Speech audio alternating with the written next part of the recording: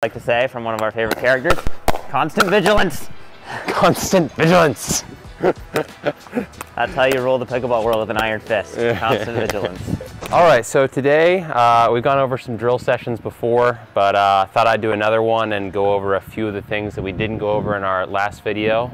We'll link that one as well if you haven't seen that one yet. This day we're going to focus a little more, I think, on patterns and specific shots rather than kind of the general brush up, stay sharp kind of stuff. So these are some specific things that I'm working on currently.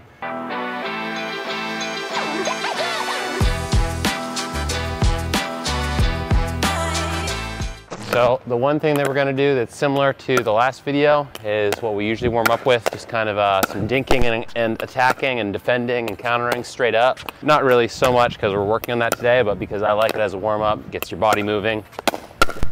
Get the, oh, yes, I got hit a couple times. But yeah, just a little bit of a warm up. So we're going to do a little bit of this and then we'll go into our first actual pattern drill.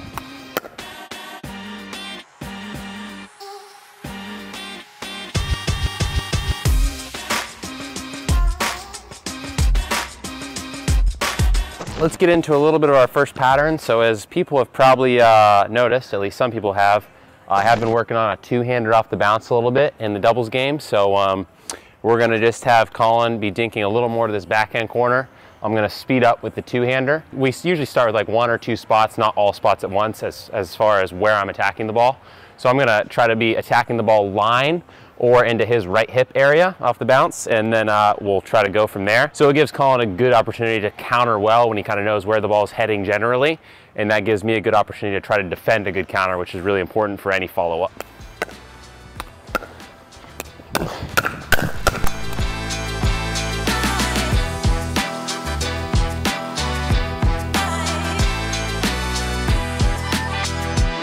I like to mix this one in with some dinking as well, because in the past I've been attacking a lot on the two-hander, but I haven't been dinking as much with the two-hander, so you don't really want your opponent to know that an attack is coming just because you put that second hand on.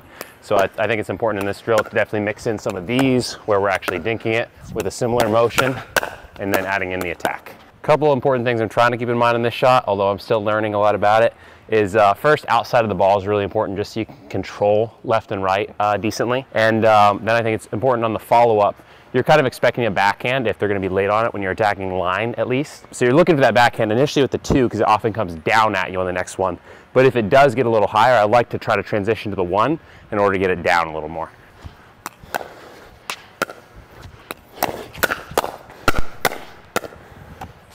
Well, I think that's a good demonstration of one of the things I'm working on right now, the two-hander speed up with a follow-up. So yeah, still working on it, but feel like it's definitely a very pattern-based thing. Working on kind of the different spots you can put it in, and then where the common follow-ups are is the biggest thing for me right now. But yeah, moving on into the next thing.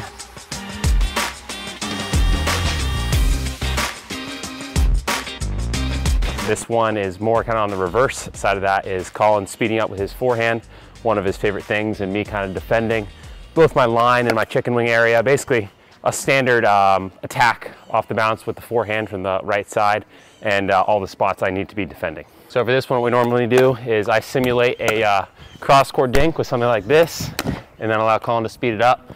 Again, I like to start off with a combination of spots, not too many combinations at once, because in that position you can put it in 3 or 4 different spots that are good. But I like to start off with 1 or 2 in order to practice more of the motion of things. And then once we're good with the motion, then we'll start putting it in different spots to kind of combine that with actual hand speed and recognition and all the other things we need to be focusing on. But I do like isolating to begin with. So let's start with line first. So I'm going to give him this ball right here. He hits it line, and then I'm hitting kind of a counter here. And one other thing I'd say is important when practicing something like this is you don't want to be hanging out here just doing this. You do want to combine it with the full movement, at least when you're isolating it, that you're still about here where you normally would be, and you're combining it with the movement / lunge. For me, it's usually a lunge, something like this. I don't really like isolating so much that you're not needing to move at the same time as hitting. So movement with the hitting is still very important. On the counter, since I'm only hitting from one spot, I like to try to mix up where my counters are going as far as speed, how down I'm getting it, the line, more of the middle. So there's at least 3 or 4 different things I can be practicing on his one attack here. If you want to make it more difficult for yourself, you can just put the dink a little higher something like that. And that gives Colin a better ball to attack and makes it more difficult for me, even if I'm still in that one spot where I'm countering.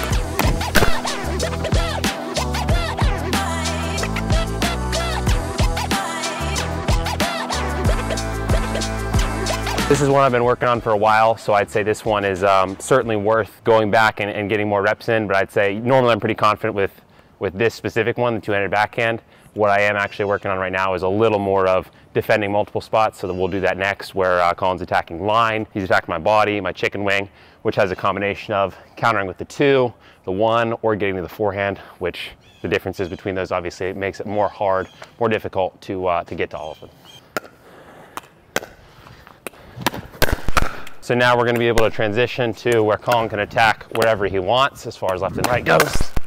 Oh, missed the first forehand, but I was on it. So now, yeah, he can attack line, he can attack chicken wing, more towards the middle, which makes it more difficult for me.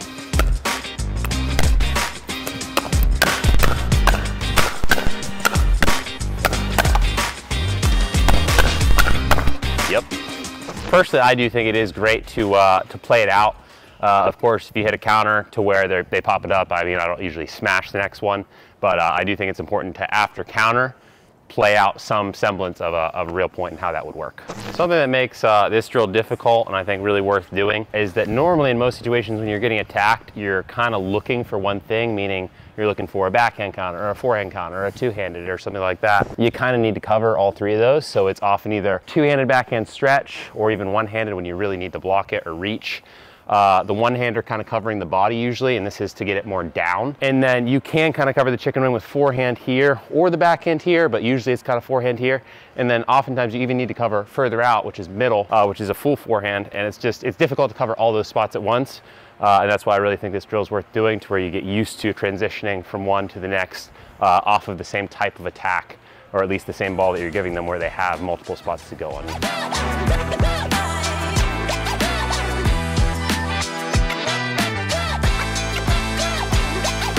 Pockets. With the forehand in this kind of hip area, I do think it's pretty important as far as mechanics and form go, that you are comfortable with the paddle being more up here rather than horizontal, because this covers the hip area better than this does. Obviously, because this paddle's closer to my body and this is further away, so you get crunched more easily like this. And with that, your elbow needs to be tucked into your side so you can push forward from this position. So that's something I've been kind of working on mentally, and is getting used to that kind of motion.